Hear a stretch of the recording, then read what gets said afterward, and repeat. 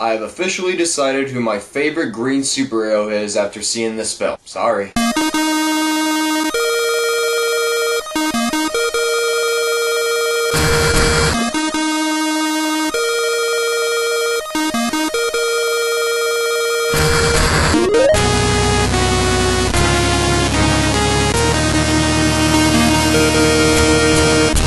The build to the release of Green Lantern has been very mixed on me. I did not like the first trailer at all. I thought some of the effects looked very fake, and some of the lines that Blake Lively said were very laughable in it. Just the first trailer was a disaster. But then my hopes ended up getting rebooted when I saw the WonderCon footage and the second trailer. Those both really gave the movie a lot of promise that it could be good. However, after seeing the movie itself, it is a very 50-50 superhero film. Ryan Reynolds plays Hal Jordan, who is a cocky and very snarky test pilot, because we all know that no matter what kind of movie that Ryan Reynolds stars in besides Buried, he always needs that snarky comic personality added to his character. He ends up becoming the first human Green Lantern after the ring is passed on from Abin Sur, who's defeated by Parallax, who has now found its way to Dr. Hector Hammond, played by Peter Sarsgaard. And what Hal Jordan's job is to do is to train to become a full-on Green Lantern and defeat Parallax before it engulfs the human race forever. As I said before, this movie is very 50-50, so I am going to start with the things I did like about it, though. Ryan Reynolds is a decent Hal Jordan, as usual they had to add on this snarky personality to his character,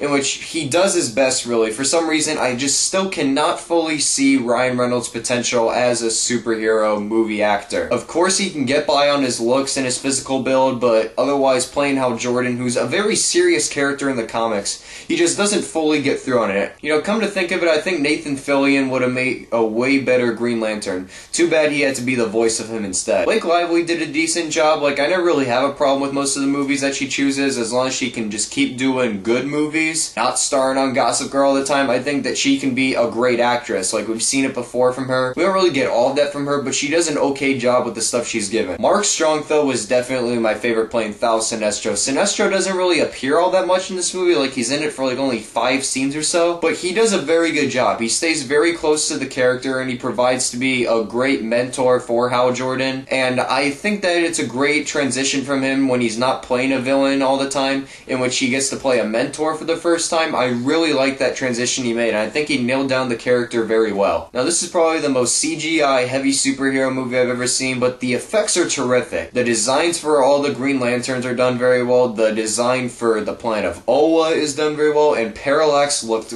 pretty good in this movie. However, that is about all I can think of for the good, though. Now, I know one of the very first questions that you guys are going to ask me will be, what did you think of the 3D? Well, to tell you the truth, it was very good for the first 10 minutes. The first 10 minutes, it's all CGI, and it doesn't really reveal any human characters up until the scene ends. But then, after those first 10 minutes end, with the whole build-up and background to how Parallax formed and everything, I could care less after that. The only reason that this movie was post-converted to 3D was because of those first 10 minutes. Otherwise, it is a gimmick yet again, just for people to pay more. Peter Sarsgaard playing Hector Hammond was just a really mixed bag for me. I know that the guy is a very talented actor, but he acted more like he was Lord Voldemort's long-lost cousin, because all he does in this movie is scream and stare. Also, there's a very strong lack of focus. Like, the first 25 minutes plays out mostly like an action comedy, because you have that big fighter jet sequence in the beginning,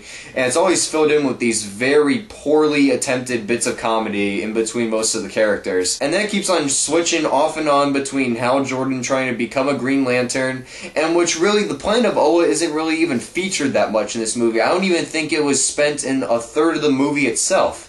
Like, most of the movie just decides to focus on the relationship between Carol Ferris and Hal Jordan instead. That just really disappointed me. I really wanted a lot more backstory on the Green Lantern Corps, the ring, and like the planet itself. I didn't really get a lot of that in this. I can't really blame Martin Campbell, because I think the guy's a great action director.